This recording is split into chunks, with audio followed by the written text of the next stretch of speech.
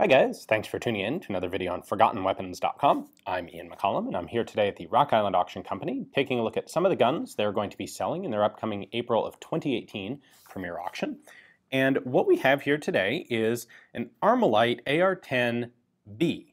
Now, this was manufactured in the late 1990s, in this particular case, by the Armalite, well, by a company that owned the Armalite trademark. Armalite itself, of course, originally manufactured AR-10s in the 1950s and 60s, and then the company ended up kind of petering out by the late 1960s, really. They sold the rights to the AR-15 to Colt just a little too early before it became clear that the Army was going to buy a tremendous number of them.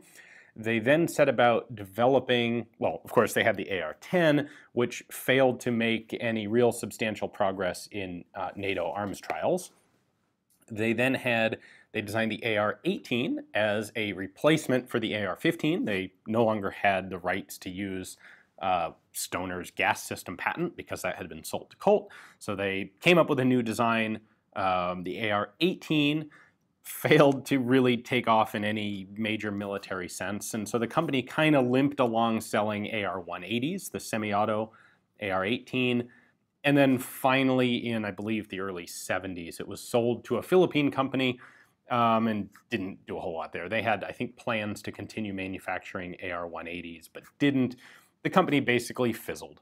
However, the trademark, at least, made a comeback in the 1990s. In 1995 or 1994, it was purchased from this Philippine company that still owned it by a guy named Mark Westrom, who was at the time the owner of Eagle Arms. Eagle Arms had been like the retail arm, I believe, of LMT. They'd been doing military work, and so they kind of divested themselves of their commercial rifle sales.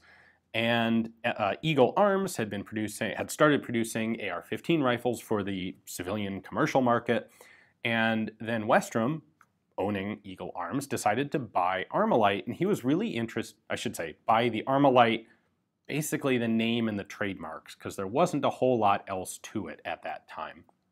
Certainly there weren't any substantial stocks of actual original AR-10 parts or guns that were included as part of that purchase.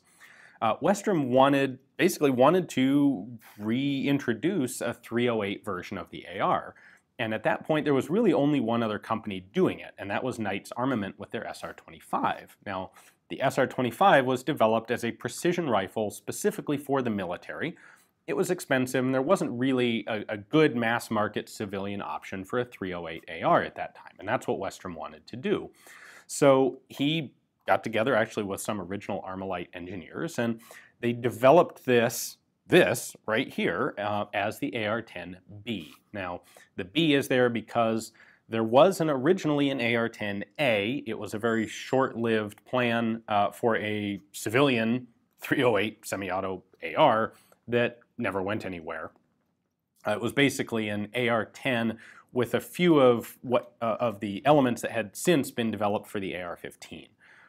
So because there had been that A model, Westrom and the new Armalite decided to name theirs the AR-10B, just continuing the pattern. There's no forward assist on this one. However, that is because there were a couple different versions of this rifle that Armalite produced. This is basically the retro version, meant to mimic a Sudanese pattern original AR-10, in particular with the brown furniture. This is plastic. It would have, on the Sudanese guns, it was Bakelite. But that and the very iconic trigger-style top-mounted charging handle. Now, Armalite also sold versions of this rifle with an AR-15 style rear charging handle. They sold versions that had Picatinny rails on top as well. They had the A2. They had an A2 and an A4 pattern, they called them. So there are a couple. For someone who wanted a retro, I want an original AR-10, but of course I can't get those because they're all machine guns, they're very difficult to get, they're expensive, etc. This was, at the time, the only good option. It's not quite a perfect copy. There are a lot of features of this that aren't quite exactly the same as the original AR-10, but it's pretty darn close. It was certainly a lot closer than anything else that was available at the time. So one of the biggest differences is the magazine. So let's take a closer look and I'll explain why the magazine is different on these rifles. This rifle was introduced in 1996, and that's 2 years after the passage of the original American assault weapons ban. And one of the effects of that ban was to prohibit the manufacture of magazines that could hold more than 10 rounds. Well, Armalite, of course, wanted to be able to use 20-round magazines for the AR-10, or rather they wanted their customers to be able to. That gives you the appropriate look. That is the magazine that this rifle was designed for. So in choosing a magazine, they of course could have gone with the original waffle pattern aluminum AR-10 mags. These were a bit rare. They could have done something like Stoner SR-25 magazines, but those were also not in large supply, and of course no one was able to make new ones. The question is, what magazine could they use that was readily available in large numbers without having to be manufactured new? And the answer they came up with was the M14 magazine. So the FAL magazine is another potential choice. Just the design of the feed lips on the FAL magazine with the trunnion of the AR-15 made it not a great choice. I suspect there was a similar issue with the HK G3 magazines. In addition, the G3 had no setup for a magazine hold open. The M14 magazine works, it was pretty close. And it turned out to be, in Armalite's view, the best option. So they did some modifications to M14 magazines. Namely, they cut a notch in them here, and that's to work with the magazine release. You'll notice, of course, the original AR-10 and all AR-15 magazines have a cutout on the side. That's where the magazine is held in place. And then they also added this. That is a little spring-loaded plunger to activate the magazine hold open. Now on the M14, the follower itself does that, but just because of the geometry of the AR-15 or AR-10 receivers, they needed to extend something back. So Armalite added that tab, and they cut this hole in the side of the magazines. Because these magazines were all already manufactured, they could be legally modified during the assault weapons ban without any problems. So, of course, they shipped magazines with the rifles, and then you also could send your own M14 magazines to Armalite, and they would make these modifications to them for some minor fee and send them back to you. So the reason that these magazines were chosen was because at that time, this was the most available, basically the best overall magazine option that they could come up with. Now, since then, the assault weapons ban expired, and of course, manufacture of new magazines is totally legal now, and MagPul has come out with 20-round and other size magazines that are really to the pattern of the original waffle mags. So today, people often look at these and go, why did they have, this is such a stupid idea, why would you even do this? MagPul mags are the obvious answer. Well, they're the obvious answer today, but this was the best answer 20 years ago. A couple other features to point out here. This has some AR-15 style improvements to it. The lower receiver has all of the raised sections like an AR-15. It has a little bit of an angle to it. Armalite has actually, in more recent years, introduced what they call the AR-10A. They've started ignoring the fact that there already was an AR-10A. And their new AR-10A does use MagPul pattern magazines, and that has a little bit more of an angle to the magazine well there, at any rate. This also has a case deflector on it. You can see that the back here is clearly set up to have an AR-15 style charging handle. It's just that on the retro model, it has this trigger handle instead. Operates like that. On this one, the charging handle does come all the way back along the stock, and then it has a little detent to keep it in place. It is a non-reciprocating handle. I don't have a good way to pull it back without using the handle to show you, but it's a non-reciprocating handle in there.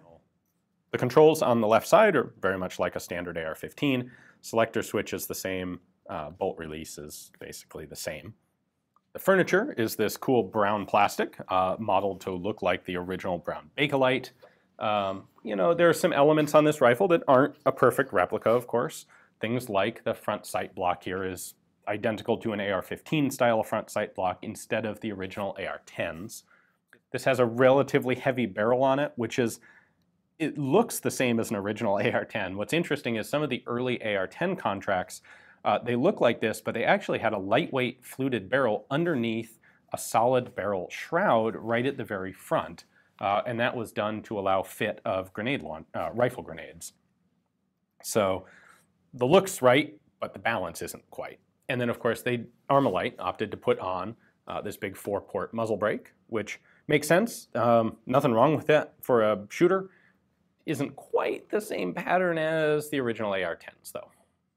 And of course, this has AR-15 style sights. You'll notice that someone has put on a hooded national match pattern rear peep on this guy. If we take a look at the internals, you can see that this is obviously an AR pattern bolt. This is the AR-10B, the new retro AR, and this is an original Sudanese contract Armalite AR-10 bolt and carrier. And you can obviously see some differences here. The gas key is substantially different in form. The bolt carrier itself is a little bit larger in diameter on the Sudanese gun than it is on the AR-10B. The bolt heads, however, are pretty much the same. They both have nice big pattern locking lugs on them. Some of the earlier original AR-10s actually had a smaller locking lug. And then, of course, cutouts on the original bolt, on the underside as well. None of these parts are directly interchangeable with each other. Well, with Brownells having recently introduced their retro AR-10, I thought it'd be pretty cool to take a look at this, the Armalite version of the retro AR-10. As far as I can tell, these are not still in production. They are out there and available. And of course, this one is available. So been a couple little changes made to this one. Someone has put on a national match style of rear sight, and it has a really nice trigger in it. It feels to me like someone has improved the trigger over what was probably factory stock on this rifle. So if you've been thinking about getting a retro AR-10 and you prefer this pattern, well, take a look at the description text below. You'll find a link there to Rock Island's catalog page on this rifle. That has all of their pictures, their description, their price estimate, and everything else you would need to know to place a bid on it right through their website. Thanks for watching.